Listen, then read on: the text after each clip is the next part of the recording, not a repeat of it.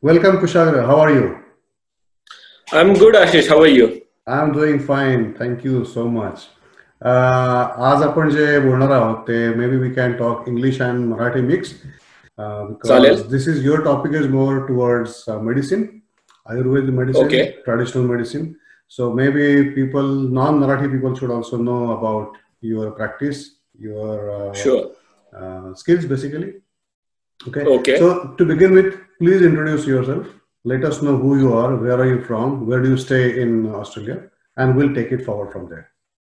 Okay. So my name is Dr. Kushagra Bendale. So I'm an Ayurvedic physician, as well as optimist and public speaker and mentor. So I live in Melbourne in Tarnet, and my clinic is in Werribee suburb. Basically, I'm from Pune in India. Okay. So you are Ayurved doctor, isn't it? Correct. So that's your primary practice. That's my primary practice business, what we can say at this point. Okay. So in India, everybody talks about Ayurveda. Everybody knows what Ayurveda is. Yes. How is it different from India in Australia? How did you find difference? Yeah, sure. So it's been 12 and a half years for me to be in Australia. My journey started in Sydney for 2 years, and then I moved to Melbourne. I find out many amazing facts that most of the Indians, they feel that people over here, they don't know Ayurveda, which is a misconception. Even as being an Ayurvedic doctor, I thought that in the beginning, but there is a RTO course, so registered training organization course in Australia called Advanced Diploma in Ayurveda. Now, there are many Ayurvedic consultants who study that and they actually practice it. So they're not a doctor because that course is around 2 years somewhere length. And that actually motivated me to stay here in Australia and actually explore more with the Ayurveda field, etc. Okay. So people know it, maybe not that popular as what in India it is, but whoever knows, they very well follow it as well. Okay. So now having a practice back in Pune, Yes. and then I know you have also traveled abroad, not just Australia, Germany, and a couple of other places. Can you please tell us how it was in Pune and then shift into some other countries? Yes. So so my uncle, Dr. Yogesh Bendale, he's a well-known Ayurvedic practitioner. He is an Ayurvedic oncologist, and he treated more than 10,000 cancer patients. He has a clinic in Pune. So that actually inspired, and obviously because Ayurveda was in family through him, so I got admission for BAMS, Bachelor of Ayurvedic Medical Sciences. Then my journey started from there. But still, I wanted to do something different in Ayurveda. That was always my passion since beginning. And hence, I came to Australia to study MBA actually. So I wanted to do a post-graduation, but in some different field, so I can take the Ayurveda in a global level in a proper way. So that's why I studied MBA over here. I was practicing back in Pune. It was not that many years. Obviously, I did practice there for a couple of years, internship another year, and then I moved to Australia for my MBA. After that, as I said, that I stayed here to find out, explore, and to get the Ayurveda reach at the global level. Later, 2017, I started seeing a patient in Malaysia. So, and 2018-19, I did a frequent visits to Kuala Lumpur to treat the critical patients, and as well as Jakarta. So at this point, I got a patients and I go and see them in India, Jakarta, Kuala Lumpur, and Melbourne. I have my own clinic. So that's a vast market, I think. I was surprised correct. when you said Jakarta, Malaysia, and all those things. So Yes. when it comes to treating people, always now it's a common mentality, right? If I have Yes. something, or if I get cold, if I get flu, if I get anything, I first go to allopathy. I go to the Correct. doctor, okay, and they Yes. say, oh, take paracetamol or take this or take that. How does that shift to you? Or is it something Hmm. like, oh, now it's not working, and now I will go to Kushagra because he has some different way of treating people? Yeah. So practicing in India is much different than practicing in Australia, because obviously the first point of contact for everybody over here is GP. Um, as they are covered under Medicare as well, so that is a more tendency. And people go to them. Most of the time, they get treated over there, so they won't look for any other option. But I personally treat the patients who have a chronic diseases, who already struggled with the modern medicine and they're not getting the effect, or they are so sick to have those medicines because it's repeatedly they have to take those now.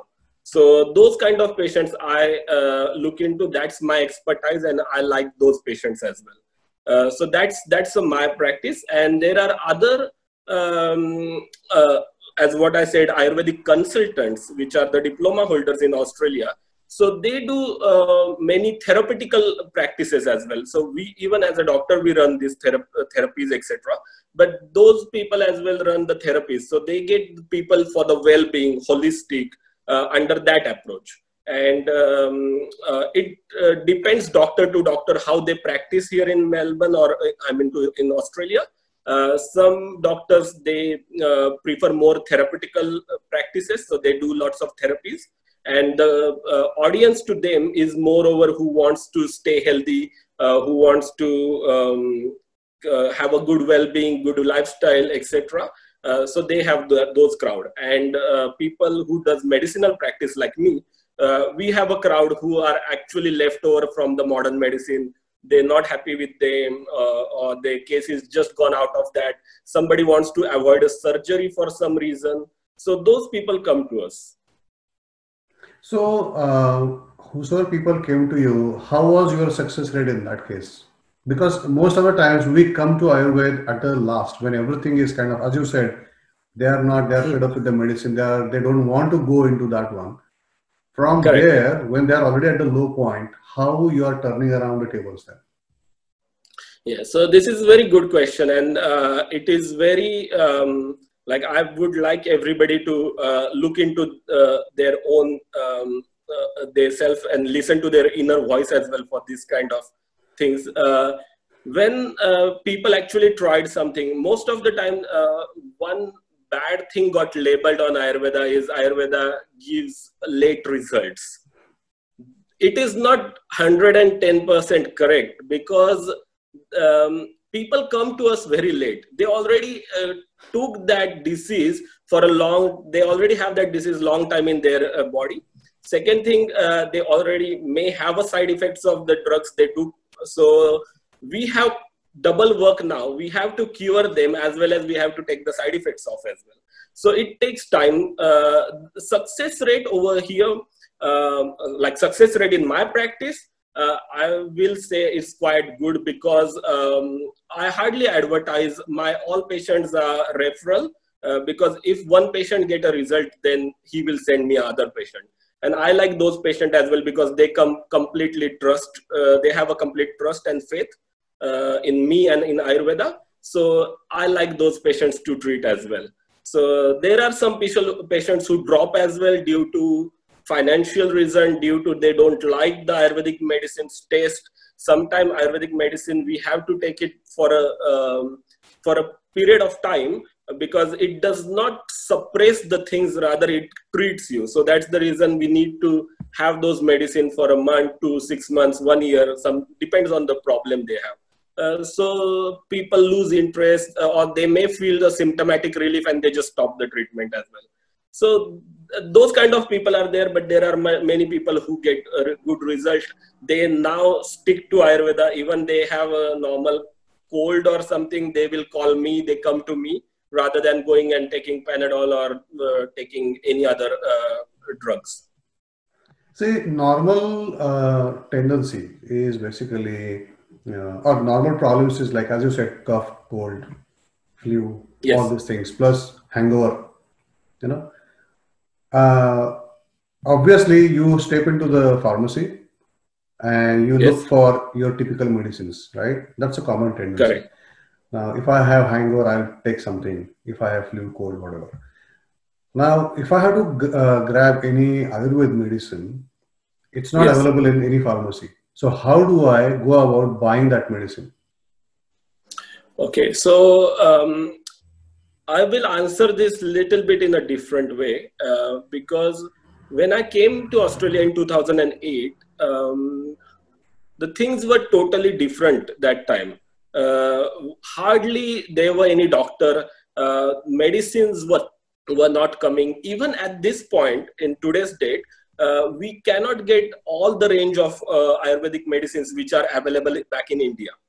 Now, over here, we have a TGA, which is Therapeutic Goods Association, and Ayurvedic doctors are TGA exempted. So, if you need Ayurvedic medicine, then you have to actually go through Ayurvedic doctor.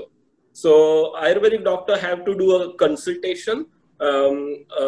It may be a proper consultation or a short consultation, and then after that we provide you the medicine. So most of the Ayurvedic doctor have these medicines. We cannot have a pharmacy for Ayurvedic medicines over here because uh, the rules of TGA is not actually compiling with those things yet, and there are many people we need. We need more Ayurvedic people, then we can actually start this kind of things. But there are some OTC product, which is over-the-counter products. Nowadays, it is available like Triphala, Ashwagandha, Shatavari. They all are Ayurvedic. They all are Australian brands.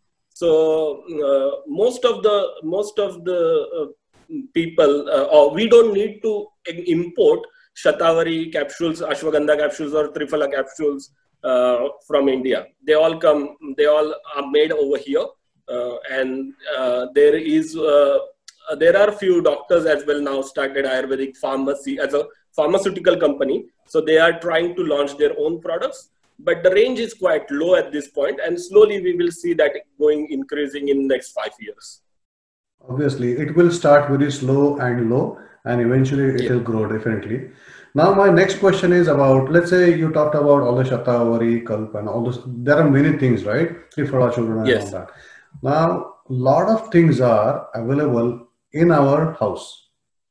Yes. Typical Indian food, if you look at, everything is available, right? So, Correct. day-to-day basis, what should we consume so that we can keep you away? Hmm. So this is very interesting and very demanding question for the today's situation with this coronavirus, etc. Again, I would like to add a few things over here. Many people ask me, do you have medicine for cancer? Do you have medicine for common cold? Do you have medicine for hay fever? Do you have medicine for XYZ? So the answer is no, ideally, because what I say that I have medicine for you. And this is what Ayurveda teaches. Ayurveda treat human. Ayurveda will treat human body rather than treating a cancer. If we treat cancer, cancer may get better. So we need to treat humans to get all those elements out from the body and etc. So prevention. So Ayurveda's first ever in a first chapter in Granthas, they say swasthasya swasthya rakshanam means and aturasya vyadhi parimokshanam means that prevention is the first thing, and after that the curation. So cure. Here. So if somebody is healthy, we have to manage them to keep healthy, and if somebody has a problem, then we cure them. So that's the basic concept in Ayurveda. So we have lots of immunity based or lifestyle based solutions given in Ayurveda. Many people started doing it on their own level here and there. But same with the question as well, we have many kitchen medicines or we have this, that, and then what we should do. So when it comes to immunity or when it's come to building a body internally, it's not always necessary that you have to put something in your mouth or herbs. First thing, what I suggest everybody is exercise. Doesn't matter what it is. Either you do yoga, Surya Namaskar, running, jogging, any exercise. So exercise is very important to build immunity, first thing, because exercise will increase your digestive fire, Agni in Ayurvedic language, what we say. It will help you to digest anything, and then you don't need to worry about what should I eat, or I have to stop this many things, I'm getting craving about sugar. So all these things will automatically go away if you just have a one good habit. So rather than taking off 10 bad habits about eating, you just put a one good habit, which is exercising. So exercising is very important. Second thing, as what you said, that Indian diet, if we just say that at this point, but I will add one thing that into it, because now 10 years I'm doing full-time practice in Australia now. So I saw many patients from a different culture, religion, race.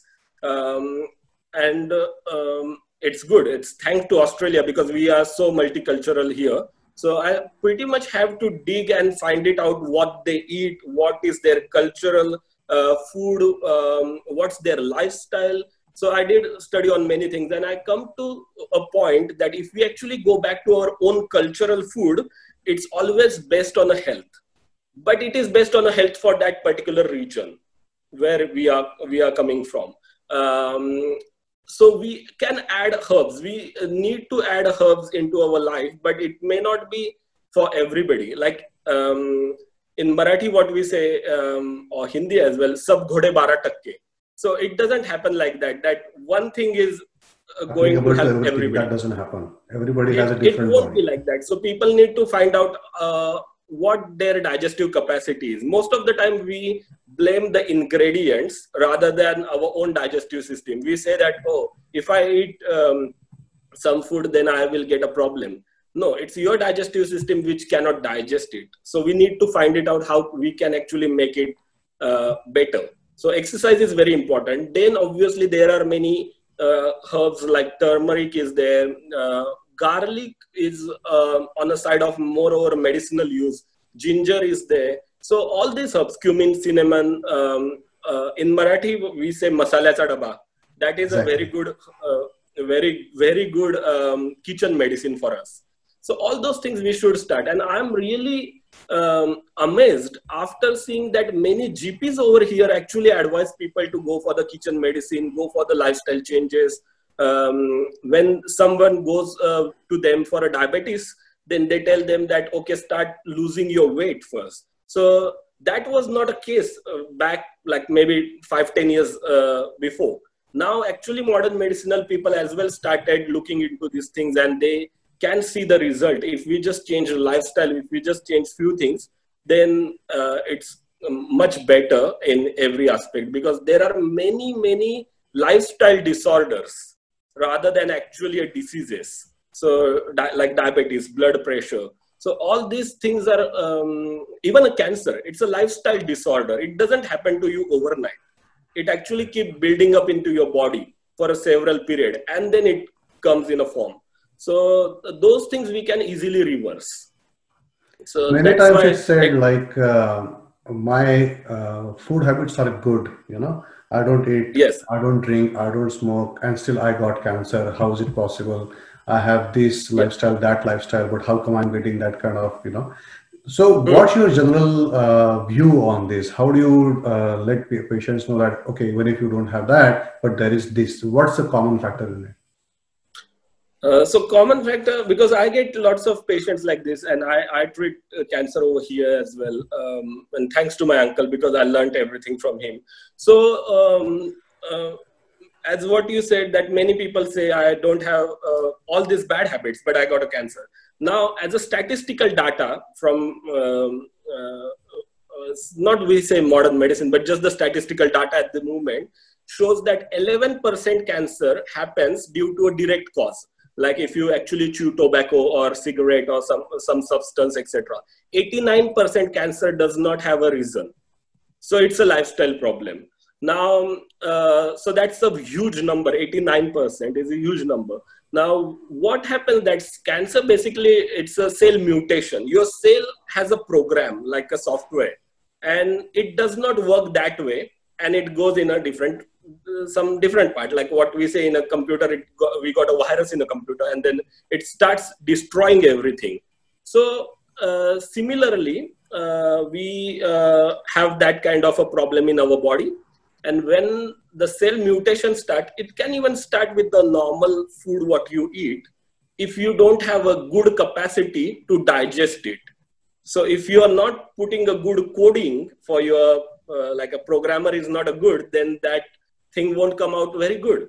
So ingredients may not matter. It's a matter of your digestive system. It's a matter of your blender, what or your agni, what we say, or your digestive fire. So we come on the same point again with the immunity.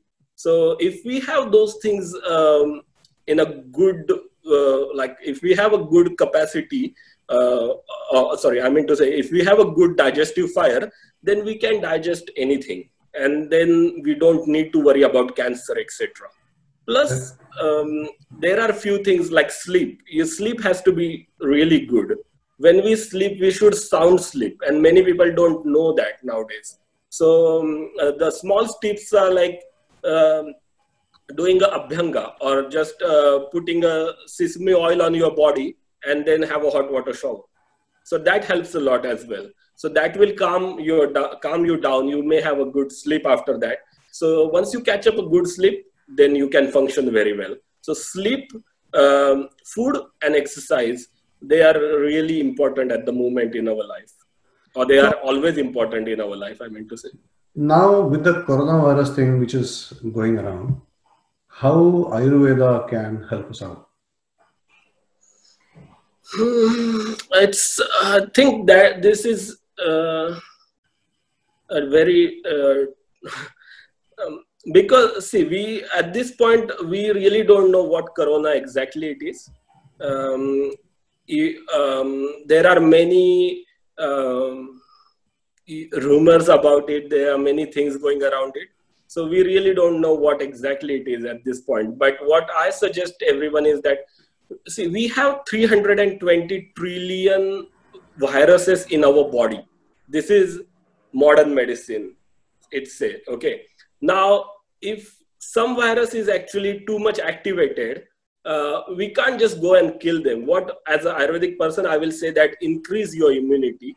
Automatically, you will fight against it. Because corona cases as well, we see that if somebody got corona, then they should not get worried immediately. Because if you see the death rate, it's not that high.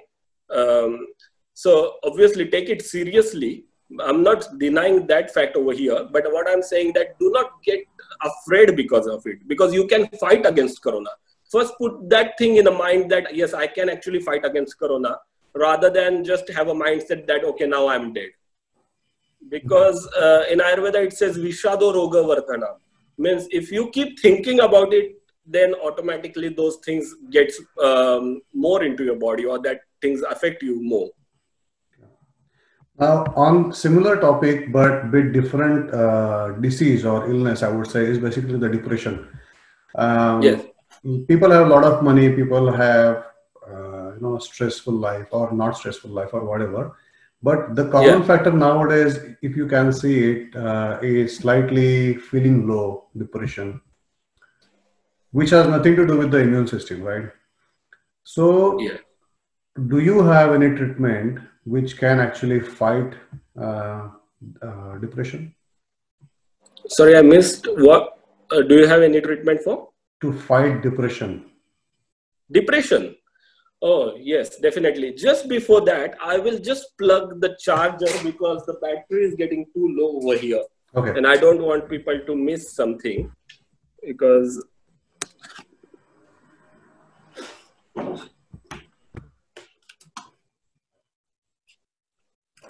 Okay, Ashish. So, depression is very... there are many people in Australia, and statistically, it's quite high in Australia at the moment. Depression is again a lifestyle problem.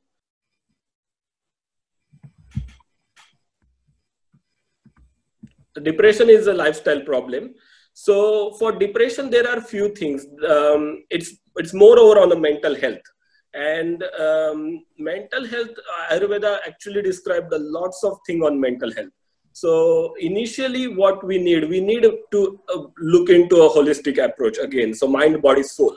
Let's not talk about soul currently, but even mind and body. We need to nourish both of them. So we need to rejuvenate our body.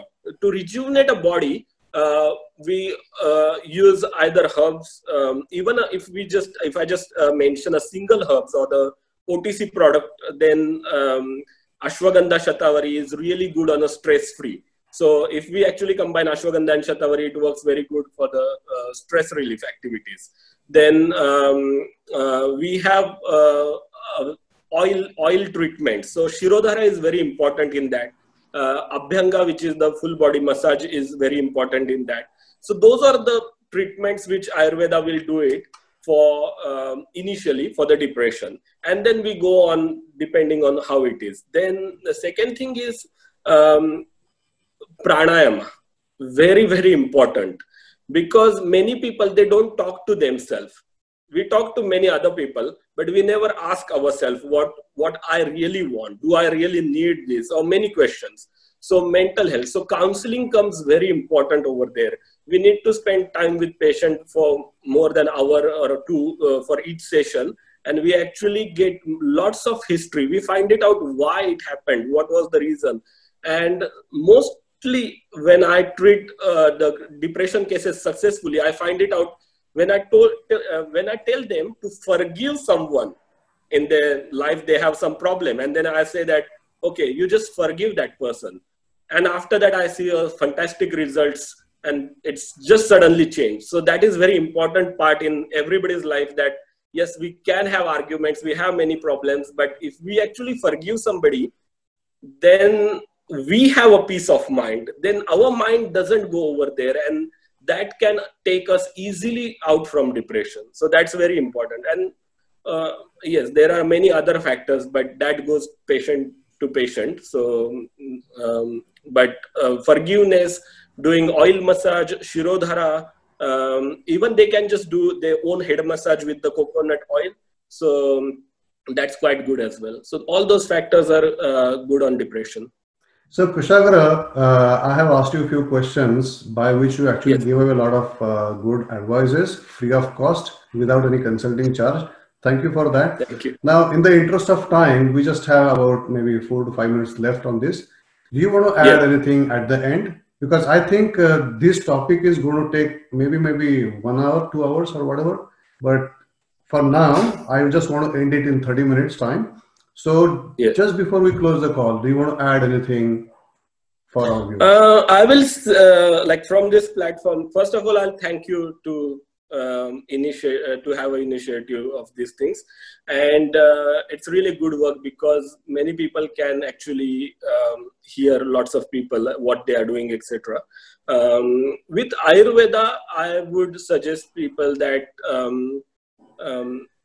you can, like, if it's an Indian background, they can always talk back in home. They can find out few Ayurvedic doctors, because nowadays the lifestyle is very much a problem, where we wait to have a problem and then we find a solution. Nobody is trying to find a solution before, or nobody is trying to find a solution to avoid a problem.